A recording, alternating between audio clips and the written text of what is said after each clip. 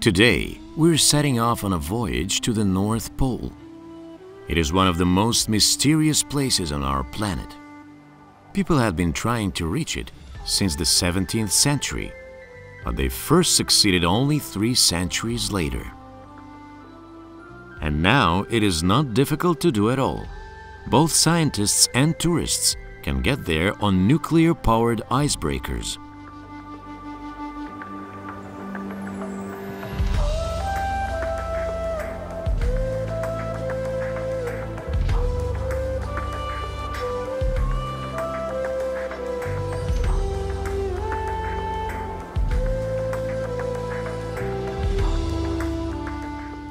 In front of us is the 50th anniversary of victory icebreaker. She is capable of breaking through 3-meter thick ice.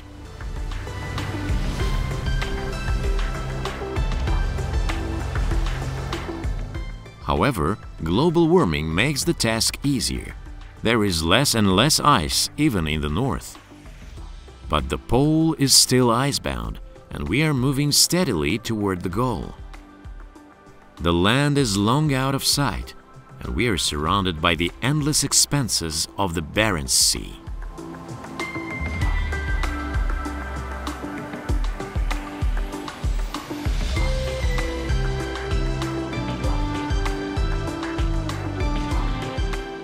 The icebreaker is almost 160 meters long, 30 meters wide, and 55 meters high. She accommodates 138 crew members and 128 passengers. Her main purpose is to provide safe waterways for ships on the Northern Sea route, but since 2009, she has also been used for cruises.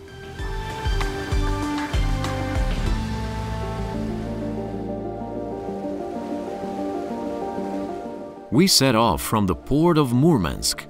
The icebreaker can reach speeds of about 40 kilometers per hour on clear water, and as we are getting closer and closer to the pole, there are more and more ice floes. The powerful icebreaker easily turns them into crumbs. Her engines are powered by 2 nuclear reactors, and her double hull is made of heavy-duty steel.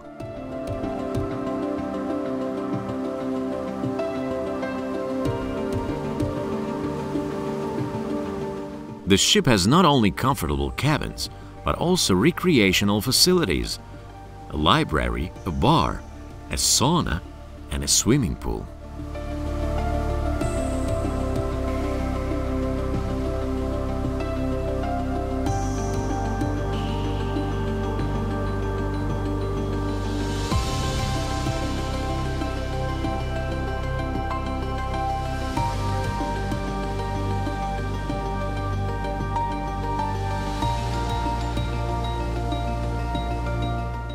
Look, the scattered ice floes are gradually coming together.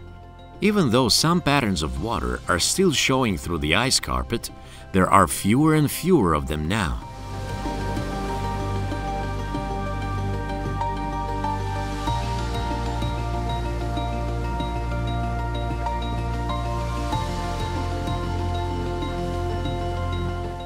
The bright blue sky is becoming more heavily overcast, and white becomes the primary color in this austere landscape.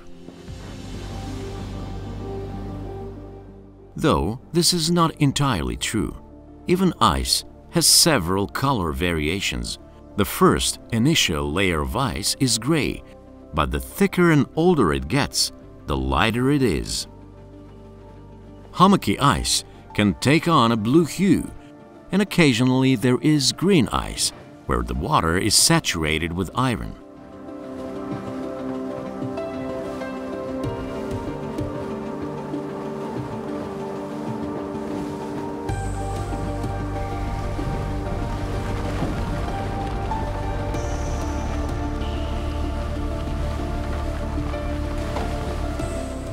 Now we are looking at the icebreaker from her bow side. Check out its shape. The engineers call it spoon-shaped bow and are very proud of it. Such a design has never been used in other Russian icebreakers, but thanks to it, the icebreaker can break through the ice cover more efficiently.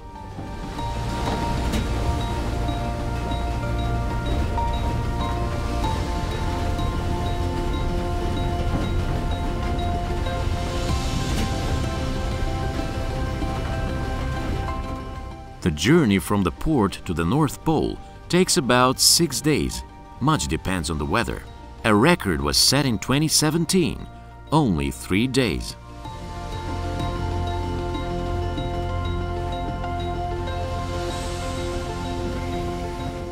We are already very close to our destination, 90 degrees north latitude.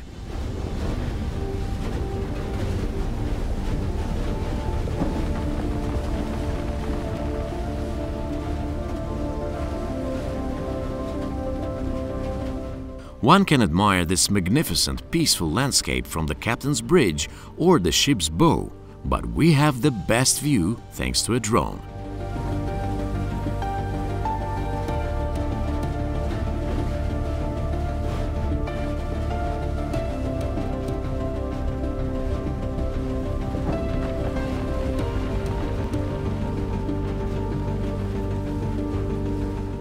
Look at the deep rifts in the ice. We will be landing on its surface soon. However, this is our last opportunity to view the area from above. The drone's compass cannot show the north direction because we are already in the north itself. It will give unstable readings when launched, so it is better to survey from the ground. But we have fulfilled our objective. We have arrived at the reference point where the Earth's rotation axis intersects the Earth's surface. Even though hundreds of people have done it before us, it is a truly unforgettable feeling and a pioneer's joy.